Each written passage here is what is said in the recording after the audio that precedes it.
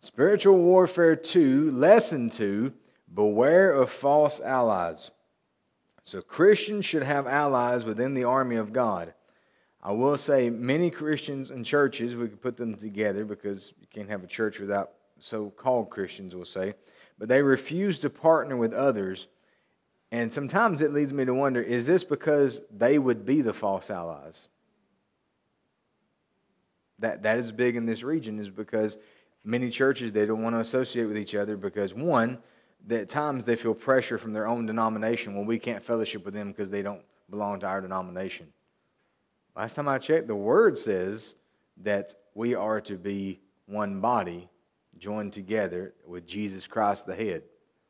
Doesn't say anything about denominations. Doesn't say anything about, you got to stay in your little sect. You got to stay in your little group. Actually, it says the opposite of that. We're to be together as one body to serve God. Amen.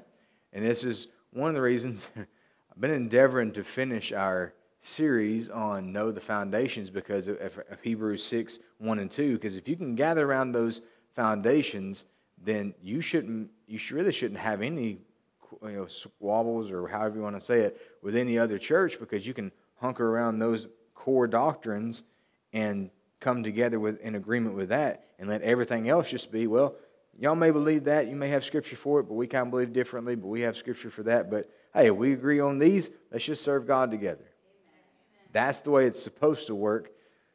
But you'll find that many churches, they back off because maybe they will be the false allies, or they believe you're a false ally just because you don't belong to their denomination. What's also damning is when you have many, we'll say pastors or churches that say, hey, let's get together and do this. And when it comes time to get together and do that, they like, nope, no thank you. We don't want to do that. It's like, wait a minute. So, in other words, you want to violate a scripture of let your yea be yea and your nay be nay, just to save face in front of somebody, but then not follow through. So you violate scripture to save face. That lets me know what kind of Christian, what kind of ally you are. You're a false one. Because you tell me something.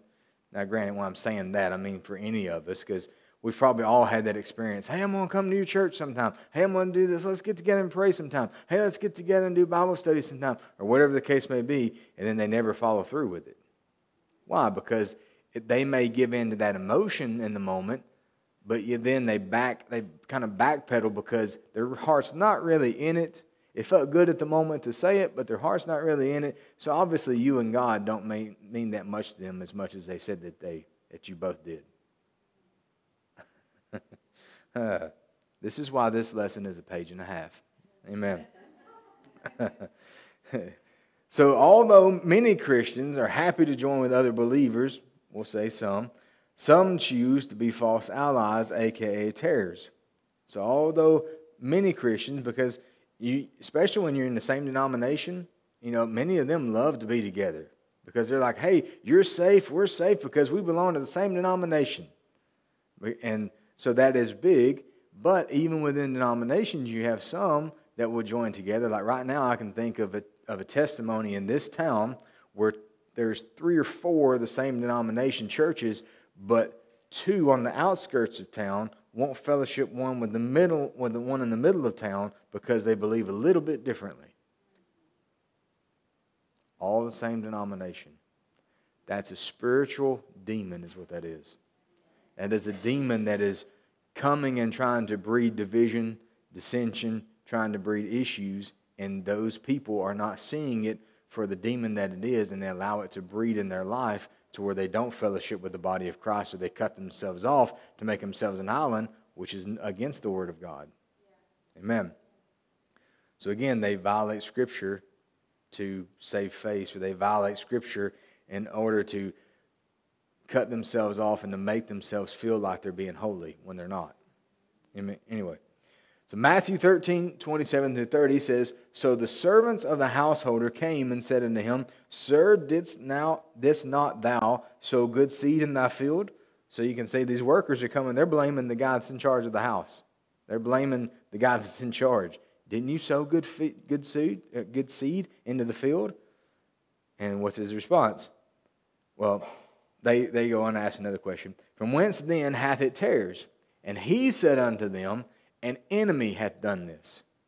An enemy hath done this. The householder, the one that's in charge, he instantly knows it's an enemy that has sown these tares among what I have sown that was good. So we've got to be aware. We got to be aware that everybody that's around us may not be good allies. Now, praise God, we are a pretty strong church unit, and I love that about us. But we've also got to be careful that we don't become the false ally, or we don't allow others to come in to be a false ally, and that we allow them, we get close to them and allow their being a tare hinder our growth as being wheat. But we also ourselves don't need to start off as wheat and then all of a sudden down the inside that we'll see here in a moment and have that blackness, that darkness on the inside of us turn us into a tare. Because it's all about choice. Now granted, when it comes to natural things, a wheat, it's a wheat. It's not going to change what it is. A tare is not going to change to become a wheat. It can't. It's just part of nature that a tare is a tare, a wheat's a wheat. But when it comes to spiritual things, when it comes to human interaction, human spirituality in that regard of being a Christian or not, it's pure choice. It's pure choice. Because God does not predestinate, all right, I like you, so you're coming to heaven. I don't like you, you're going to hell. I kind of like you, so maybe I'll let you in. I can't stand you, so you're ultimately going to hell. That's not the way God works. The way God works, it says, I have sent my Son, Jesus Christ, to die for everybody. So that anybody, so the call goes out to many, but there's only a few that's chosen. Why are there only a few chosen? Because those chosen are the only ones that said, I'll answer that call. I'll accept what Jesus has to offer. I'll accept what you'll give me, God. Those are the few that are chosen because they answered that call. And they are the wheat, which we should be.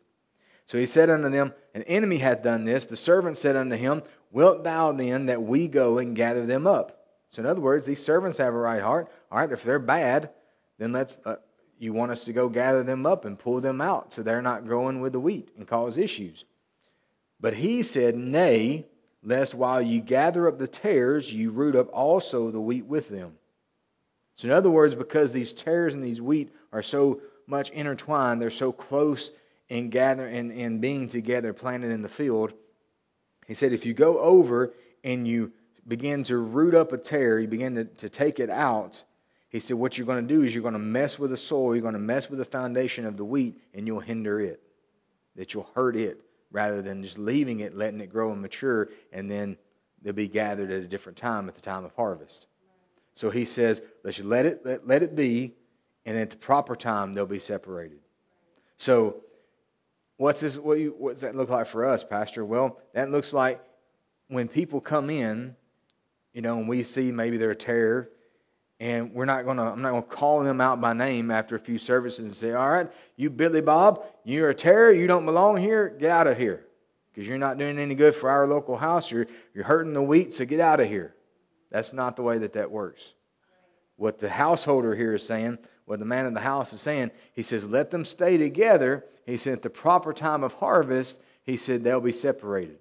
Well, when you have when you have a pastor or a preacher, and that's part of the job of a shepherd, is to say, all right, look here, we're going to preach on this. I'm going to preach it hard. I'm going to let the word of God just come out like a hot knife, just slicing through butter. And I'm just going to let it do its thing. And usually the tare will take itself out. The goat will separate itself because they don't like to be around the holiness. They don't like to be around the true things of God because they don't want to change who they are. They'd rather serve themselves as God and allow everybody else to say, all right, I don't want to go here. I don't want to change. And obviously this pastor, he's a cult leader. He wants this, he wants that, and I'm not into that because I want to be my God. I want to be my own leader. And so they separate themselves. When truth of the matter is, it's not being a cult leader. There's a tare on the radar. There's a goat on the radar. There's a wolf on the radar. I'm going to preach the Word of God. The Word of God is the Word of God. We're going to let it do its thing. And if they can either line up with the Word of God, not just because of the pastor or the preacher, they can line up with the Word of God and allow God to change them to make them who they need to be, who He wants them to be, or they'll just get tired of it and leave. Amen. But he says, nay, lest while you gather up the tares, you root up also the wheat with them. Let both grow together until the harvest. And in the time of harvest, I will say to the reapers, gather ye together first the tares, and bind them in bundles to burn them, but gather the wheat into my barn. So notice at the time of harvest. Now this may be, a message that's preached, and there comes a harvest for that, because the wheat says, I want to harvest the good things of God. I want to be in that harvest. Or the tare says, I don't want anything to do with that. And so when it comes time for the harvest of that message, granted that's a smaller scale, that they say, well, I'm just going to separate and I'm going to leave. But on the bigger scale, and what is really being portrayed here, what Jesus is saying, come time for judgment day, when it comes time for the time of judgment. He says that's the harvest, that you will see that separation of the wheat and the tares. Because the tares, he says, they will bind them up in bundles and burn them. Well, that's an allegory for hell.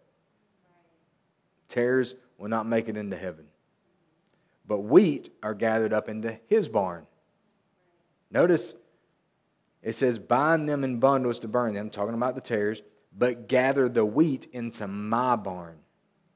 So there is some ownership of the householder to say, gather up the wheat, the good stuff, and bring it to my barn, because it's useful for me. So Jesus speaks about the man sowing good seed, which is wheat in his field.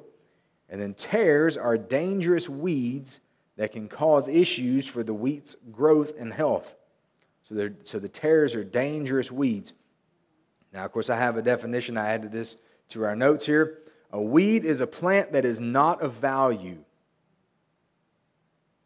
Now, however you want to lay that out, that's up to you. But that's the definition of a weed. It's a plant that is not of value that tends to choke out desirable plants. Like right now, I can think of our house. But I can think of in our front yard, we got this little area where it's had mulch and nice little things growing. And so, since probably last fall sometime, it's been a little neglected because we've had things going on. So there are weeds in our little area that's by our shrubs and a tree that we have. And it needs more mulch, which I went and bought the mulch. But I've got to go in and dig out all of the weeds that have been growing in that area before I can put mulch down. Why? Because I don't want those weeds to keep coming back and to keep growing. I need to pull those things out so it quits being an eyesore and taking all the nutrients and all the things out from everything else that's trying to grow there.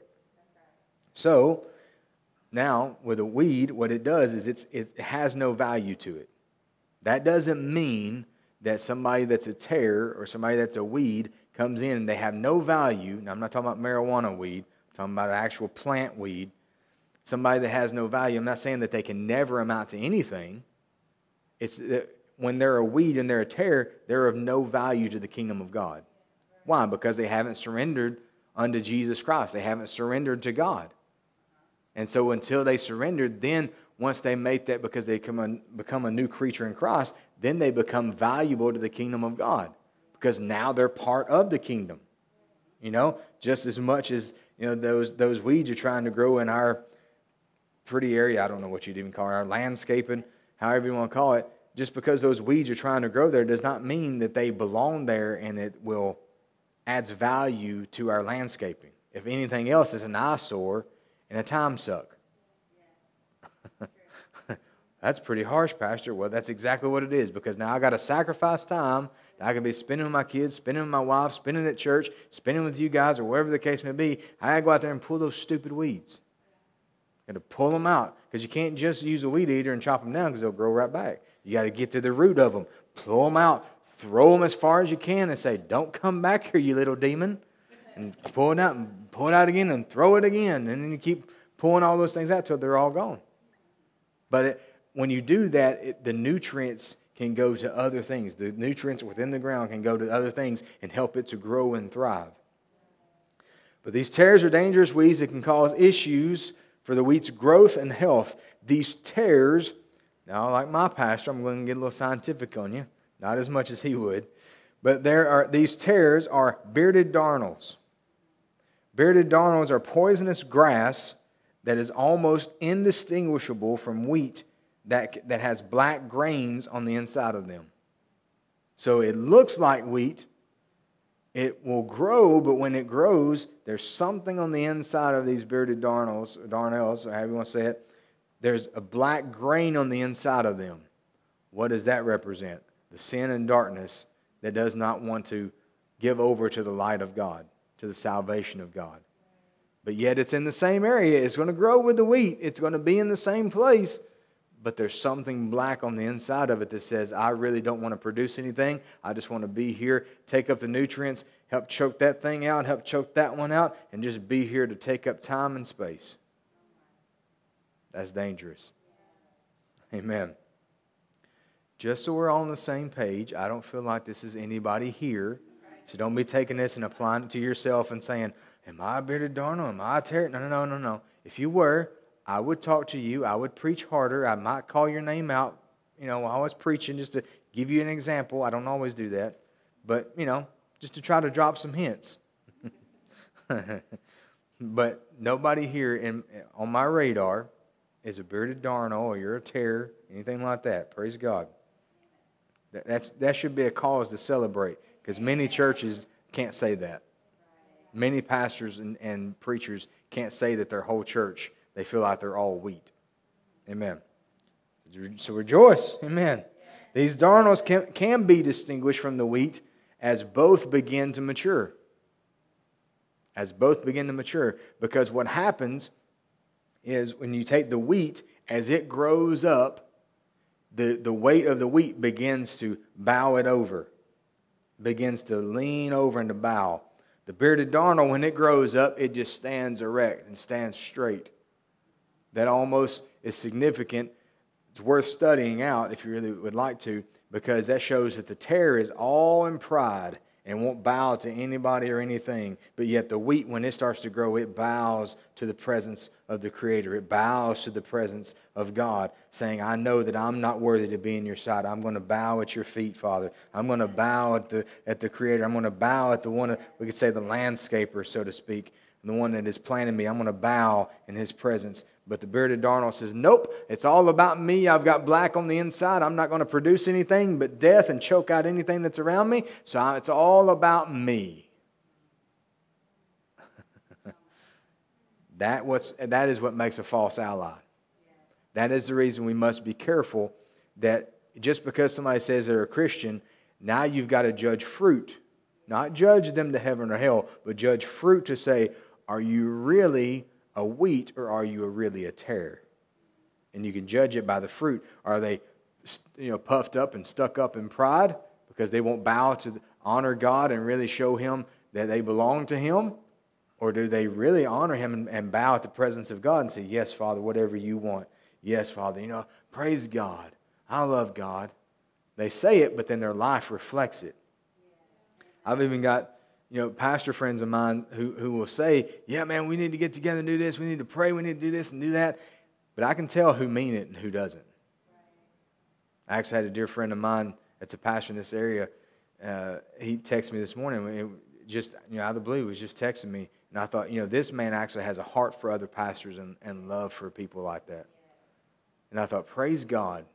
But that isn't the first time he's done that. It's been something that continues to be his reputation and his lifestyle, because that's his heart. Not just his mouth, but his heart. So I would say that pastor is a wheat. He is good ground that I can fellowship with. And he's not a false ally, he's a true ally. Amen. So these darnels are also known as false wheat. Well, that makes sense. If they look just like wheat. This is the one instance you can't say, looks like a duck, quacks like a duck, it's a duck, because it looks like wheat, it acts like wheat, but it doesn't completely grow like wheat. It's a false wheat. So you got to be careful of that little bit of deception there, because it tries to pass itself off as wheat, but it's really false. False allies can come in many forms. One such form is that those that claim to be Christian but do not hold to God's word or doctrine. They don't hold to God's word or doctrine. When you see somebody, they can say, well, I love God, I'm a Christian. Well, where do you go to church? Well, I don't really go to church anymore. Well, okay.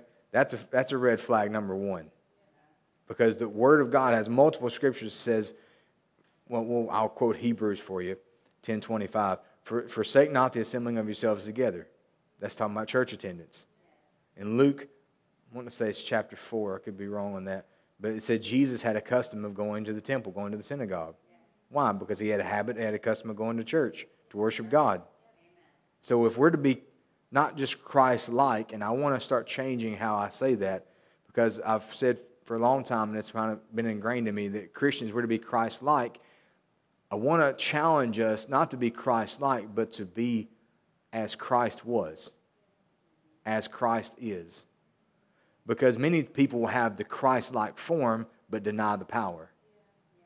But if we are to be as Christ was, or as Christ is, given He's our example, it's on heaven now, He sits at the right hand of the Father, so as He was, then that shows that we conduct ourselves the way that God wants us to by living the example as Jesus did.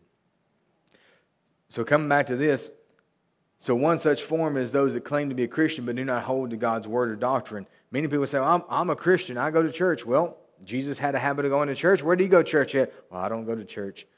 Red flag number one. Doesn't mean that they're perfect. Maybe they're in a transition. Well, we left this church because of some bad doctrine, so now we're trying to find where to land. Okay, we understand that. I've been there a time or two in the military, because we knew that we were called to engrafted word, but being in the military, we couldn't travel back and forth all the time, especially being in Louisiana. That would have been a long Sunday. But what we did do is we found churches that were local that we could attend, and anytime we were in town in Cookville, we went back to our home church. So saying that to say, we understand that we would go to a church a couple of weeks. That's not our flavor. That's not where God wants us to be. Then we go to another church. We'd have to visit to figure out, all right, Lord, where do you want us to be in this town while we're here? And so that did take a little bit of time. But when you have that, when you find that where you're supposed to be, you get rooted, grounded, and planted, and you don't leave until you're supposed to. Leave at the appropriate time. Amen. So that would be a red flag. So that would maybe be the only exception of somebody saying, well, because of this, I need to leave. Not because they got offended, not because they got other issues that, the pastor stomped on their toes or stomped on their pet sin that they chose to leave, but they left because there was some bad doctrine. There were some issues that were going against the Word of God, going against the things of God. Anyway, but many people will say, well, I love God. I'm going to hold His doctrine, but they live like a pagan. They live like the world. That's another red flag. When they really don't live out the Word of God, granted that nobody's going to be perfect, but when they live more pagan than they do Scripture, that's another red flag. To say something's not adding up right. I'm not good at math, but I can tell this doesn't add up. Amen. But having the truth of God within a soldier through the Holy Spirit, as well as knowing the battle God, will display the commander-in-chief's heart for every soldier's life. So in other words, if you're a real soldier, as we're talking about spiritual warfare, if you're a real soldier of God, you should catch the commander-in-chief's heart through using the battle God, which we has described as the Bible, but also through the NCO, the Holy Spirit, non-commissioned officer who works with you every day. You're still going to display more of the heart of God than you will looking like pagan or culture. So 1 Timothy 1:18, Amplified, says, "This command I entrust to you, Timothy, my son, in accordance with the prophecies previously made concerning you, so that inspired and aided by them, you may fight the good fight in contending with false teachers." So this equation should hold every soldier accountable for every action. This equation, how Paul wrote this out to Timothy, in accordance with the prophecies previously made concerning you. So obviously, God moved, whether it be Paul's life or somebody else, to speak these prophecies over Timothy, to give him maybe a word of wisdom, a word of knowledge, as we could go through the gifts of the Spirit, manifestations of the Spirit, that these were spoken over him for him to have that knowledge and have that wisdom of how to handle things, maybe what's coming down the pike that he knows, all right, this is what I need to be prepared for.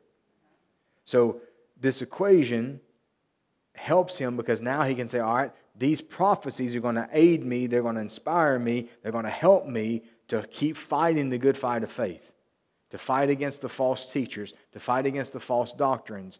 So the prophecies, even we have a better sure word of prophecy, which is the Word of God. That's in the Bible.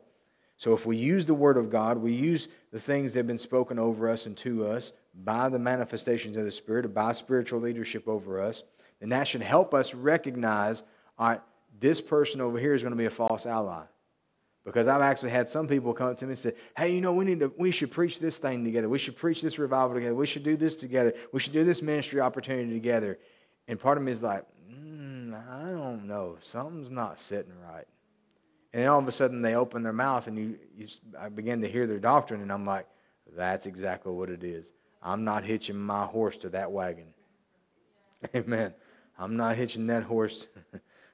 I started to say, I'm not hitching my horse to some donkey, but that might be a little controversial because I'm not being in the same yoke and being bonded together. Anyway, take that however you want to. But those that hold to false doctrines must reevaluate how knowledgeable they are to the battle guide and commanders. So those that hold false doctrine. Now, granted, it's one thing to be ignorant and to not know any better, but there's another thing to be given the truth and you say, I don't want to receive that. If you've been given the truth, if you've been given anything by Scripture, even if it's a heretic, and you receive it and you say, all right, let me go study this out. This is where we're to be like Bereans. Let me go study this out. Let me see what the Word of God says about this. Yeah. That's like I can think of quite a few ministers because I've watched a documentary recently about false teachers and a bunch of malarkey and stuff like that. But anyway, there's so much that even as this gentleman would play audio of them saying things or give excerpts from their book, I can think of like 4 or 5 scriptures, and I'm like, that doesn't line up with the Word of God. And then this man, him being a pastor and a real man of God, he would just not, huffy and puffy and just, tearing the house down, but just tearing the house down brick by brick, but just by quoting Scripture. I'm like, man, I love this guy. This guy is awesome. Because he was combating this false doctrine with what? The Word of God. That's the way we should be. We should know enough of the Word of God. When somebody tries to feed us malarkey, we can say, no, I'm not receiving that. That's malarkey. Let's pitch it out there with the tares. Let's pitch it out there with all the other false things that have tried to come my way. But we've got to know the Word enough to be able to judge those things. And if we don't, we go home and study it to prove it or to disprove it, however the case may be. But that's the reason it's important for us as soldiers to know the battle guide, to know our NCO. Ask questions to the NCO, the Holy Spirit, to talk to the Commander-in-Chief, God the Father. What do you say about this? Maybe help reveal things through your word. And guess what? That NCO, the Holy Spirit, will show you. That's part of what He does for us as believers, is He's a revealer of things. He helps us understand the things of God. But it still requires us to get into the Word to have those things revealed to us. Amen. So 2 Timothy 3:5, King James Version says, having a form of godliness, but denying the power thereof, from such turn away. And the New Living Translation, that same verse, says they will act religious, but they will reject the power that could make them godly. The power that could make them godly. It reminds me of James 1:21. It says that the Word of God, the engrafted Word that is able to save your souls. It doesn't mean that it will. It has the ability to, but it's up to you if you let it. So this comes here, even in this verse, it says they will act religious, which we live in a religious region, but they will reject the power that could make them godly. So in other words, I can think of denominations right now in this region that says anytime there's a revival and a move of God, we don't want part of that. We got to separate from that. That's how they created their denomination, by separating themselves from the Holy Spirit and the moves of God. You tell me how godly they are. But they will act religious. If you don't belong to our denomination, you're going to hell. Wait a minute, what? You're the one running from God and I'm the one going to hell? I think you got this twisted, brother. I think you need to get on your face and seek Jesus. You need to seek the Holy Spirit. He might even make you speak in tongues. Then who's going to hell? By your belief, that's what you believe. Anyway, I feel a little punchy this morning. This is spiritual region anyway. But the Bible even says, stay away from people like that, who act religious, but they deny the power that could make them godly. They actually serve God and love God. Stay away from those people. Don't be around them. Stay away from those false allies because they're terrors. So if you know that they're a terror, and maybe you don't, well, even if they are in the same church with you, doesn't mean you have to fellowship with them. Amen. There's times, we'll go to different churches and stuff, and you can tell maybe little cliques and things that are going on, and I'm like, yep, I don't want to be a part of that clique because y'all are all gossipers. Yep, don't want to be a part of that clique because y'all are all having fun together, and I don't mean out of the bed. And then we go over here, and I don't want to be a part of that. I can fellowship with these people over here. They love God. You can see it all over them. You can see the fruit of the Spirit working in their life. It's on the countenance of their face, where they actually smile, and you can tell that there's a joy in their life. Amen. There are important words located within this verse that hold a clearer picture of God's meaning for Christians to understand the difference between His soldiers and those that wear the uniform but do not pledge allegiance to Him. For Christians to understand the difference between His soldiers, the true biblical soldiers, and those that wear the uniform but do not pledge allegiance to Him. So the word form means the appearance, the fashion, exact image. To have the exact image. But as the verse, as we know, says, that it denies the power. So it has the outward look, but it denies it on the inside. Just like the bearded darnel. It has the outward look, but on the inside it's got that black grain. So it's not going to bring any true growth. Although the appearance is the exact image, something is missing from this person's heart. Something's missing from the person's heart. Because that's really where everything is determined. It's in your heart. Now we could say your mind is associated with the heart, but even if we take it Romans 10 tells us that out of the heart you believe and with the mouth you confess. The heart's got to believe. That's the reason it's called two-part faith, is you can confess it all day long, but if your heart's not associated with it, it does you no good. I love you, I love you, I love you, I love you, but if your heart's not associated with it, it doesn't mean anything. I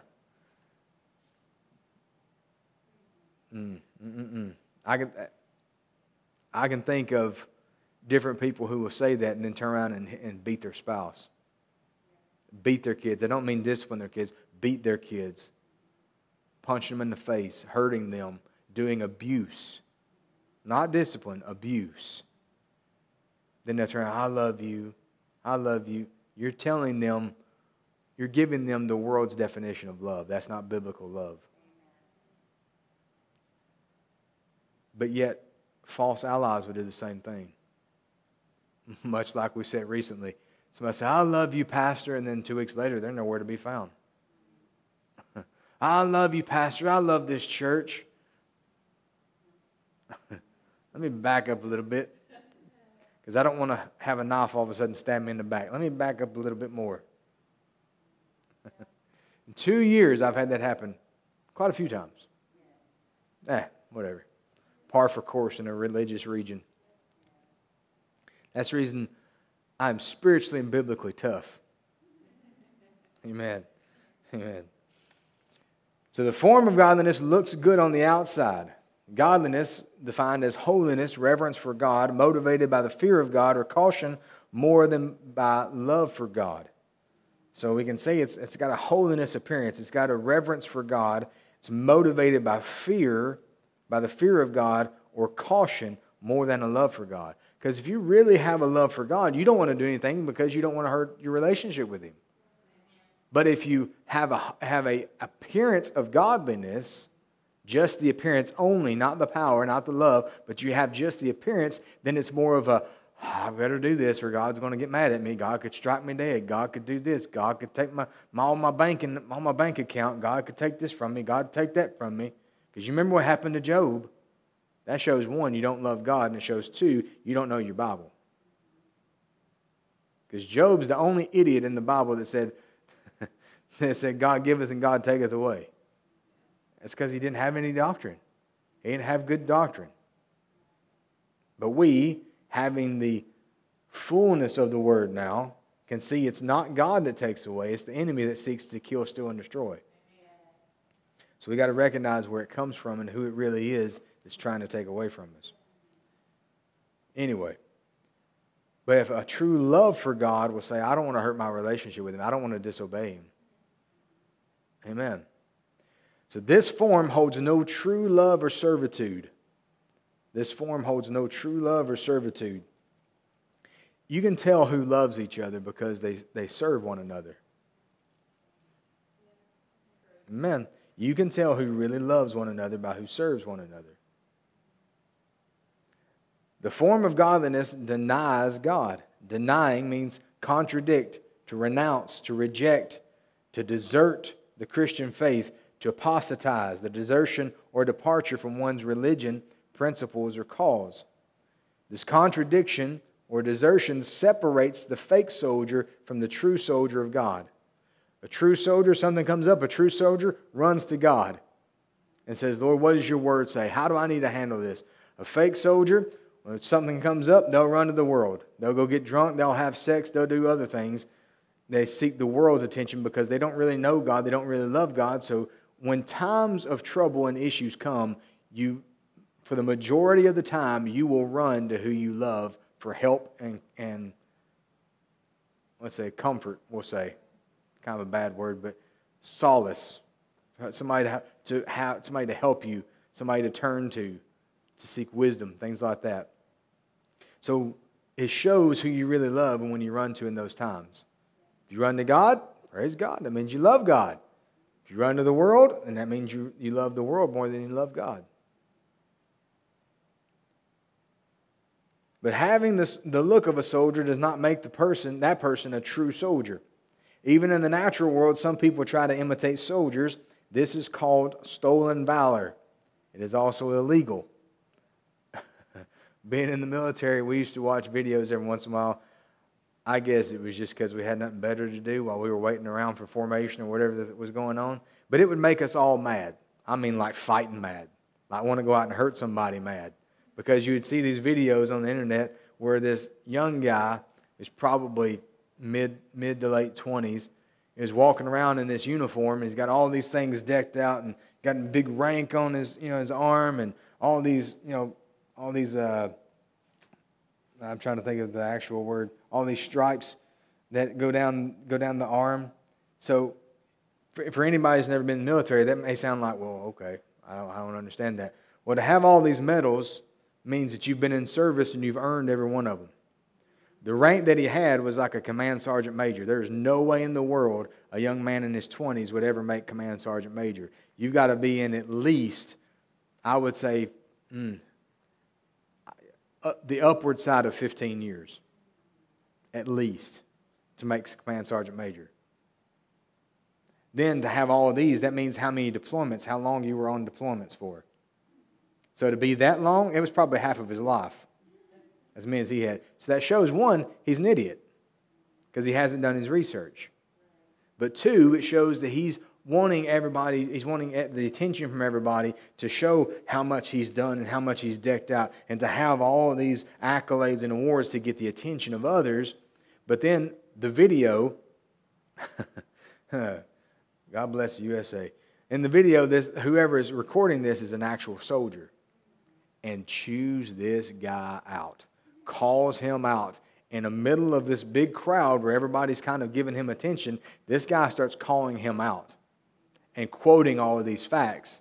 And the looks on everyone's faces as they begin to look at him, and the look of honor and pride all of a sudden goes to terror, and we want to tear you apart. Why? Because he duped every one of them. Because at one point they were all giving him accolades, they were all giving him attention, they were loving on him, and then when the truth comes out, everybody run him in the ground and didn't want to have anything to do with him. Why? Well, I mean, because it's logical, because if you've been lied to, you don't want to be around that person. You break trust. Once you break trust, it's hard to gain it back. Is it impossible? No, it's not impossible because all things are possible with God, but is it very hard and difficult? Yes. Because even the Word tells us, if we've kind of quoted this at the last few services, even the Word tells us when somebody falls to sin, you can restore them if they repent, but then you must keep an eye on them. You restore them, but you're cautious to say, let's not let this happen again. Let's not be deceived again by this person. We love them. We've restored them into fellowship with us, but we've got to be careful that they don't fool us again. I heard a wise man once said, Gomer Pyle, so not too wise, I'm being a little sarcastic. He says, you fool me once, shame on you. You fool me twice, shame on me. If Gomer Pyle can have that kind of, now granted he's a fictional character, we understand that, but if that idiot that's portrayed on a TV show can have that kind of wisdom, why can't the body of Christ? To say, all right, we'll give you the benefit of the doubt once, and we'll want to bless you and help you, but we're not going to let you do this again. You want to keep falling to sin, we'll restore you. You repent, we'll restore you into the body of Christ. We'll restore you to let you come in fellowship. We got our eye on you, and we're not going to let you deceive us again. You're going to have to earn that trust. You're going to have to earn that back. Because if the Word of God says it, then we as true Christians and true soldiers, we've got to abide by the Word. To say, all right, we forgive you, we love you. We drop the charges as soon as you did it, because that's biblical too. But we're going to be cautious not to let you deceive us again. Amen. So anyone who imitates in being a soldier of God is committing stolen valor in God's eyes. This happens a lot. People saying, oh, I love God, I'm one of His. And they do nothing to live as a Christian. They do nothing to live as Christ did. So may we never become false allies. May we never become fake soldiers. Amen. That should be the warning in this lesson for us this morning, is to really take to heart, Lord, may I never be a false ally. May I never fall for any of these things, Lord. May I never be puffed up in pride. May I never be a terror or a bearded darnel, that I don't bow to you, that I don't bow to the things of God, that I stand erect. Don't let me ever do that, Father. Help me. Give me wisdom. Help me to see that. Part of that, catching that, is not only listening to the issues of your heart and turning that up and magnifying and hearing what your heart is really saying, but it's also using the gifts and the things that God has given you. Even Jesus Christ gives us the fivefold ministry gift to help us, to shape us and to mold us into who we need to be, to help us mature and to stay away from those things. Amen. Christians should be genuine soldiers of God that dedicate their lives to His plan and vision. Galatians 5:24 and 25, New Living Translation says, those who belong to Christ Jesus have nailed the passions and desires of their sinful nature to His cross and crucified them there. Since we are living by the Spirit, let us follow the Spirit's leading in every part of our lives. God desires His soldiers to have a heart after Him and not just seek His protection when the battles are raging. So you can tell who really loves God, who's a soldier of God, because they've nailed the passions, they've nailed the desires of their sinful nature to the cross. Now, granted, that takes us to 1 John, where it says, those who practice righteousness, those who practice being in right standing with God, those are the children of God. That's what you habitually do, day in and day out. You practice being in right standing. You practice being a holy person. Doesn't mean that you'll never make a mistake. Doesn't mean that you'll never sin. It means that that's what you practice all the time, is just being in right standing with God. And when you do sin, you're like, Father, forgive me. And God says, all right, I know that that's not what you usually practice. I forgive you. And it's wiped away. It's helped us. It's washed away for us. That we can continue to be in that habitual state of practicing righteousness. But somebody that practices lawlessness or iniquity, that's what they practice. So they may have a good action here and there, but their action is, their habitual lifestyle is to practice that lawlessness or iniquity because it's all about them. They don't love and honor God. So His desire is for His soldiers to be holy, not just through action, but through a heart seeking after His righteousness. If the heart of a person is aligned with God and His righteousness, their actions will reflect that heart, as well as having the power of God in their lives to back up the genuine love and obedience for God. So may we as Christians discern who are true comrades and who are false allies within the army of God. And again, may we never be those false allies as well. Amen.